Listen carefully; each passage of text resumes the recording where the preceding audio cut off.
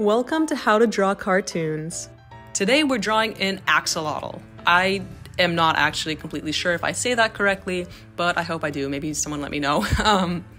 So again, the best way to draw what I'm drawing and to learn how to draw is to just copy me exactly. These videos go a little fast, so just draw wherever I draw. I'm doing the tail right now, and if you need to rewind at any point or rewatch this video, please go ahead and do so. Remember, these drawings do not have to turn out perfect. They are just doodles for fun. We're just making fun little cute cartoons. So as you can see, I have outlined him and his body and his features and his face.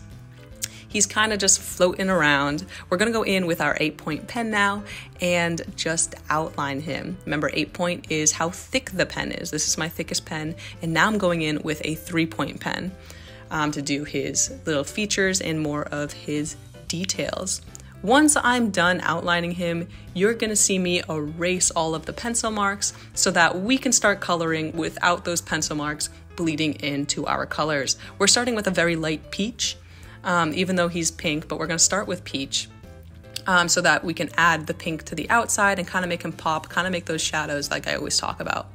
Remember to color where I color, and if you see me coloring darker somewhere, color darker somewhere, and if you see me coloring lighter somewhere, color lighter there, so it can turn out kind of similar with little shadows that we always do.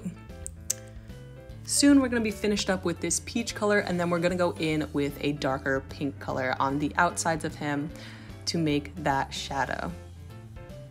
After that, we're going to color in his ears and the sides of his tail as well. We're just using the peach to kind of make him look a little more full, not so light and dainty. Go ahead on the outsides of him, and there you go. If you like this, thank you for watching, and drop me another comment and make sure you're subscribed.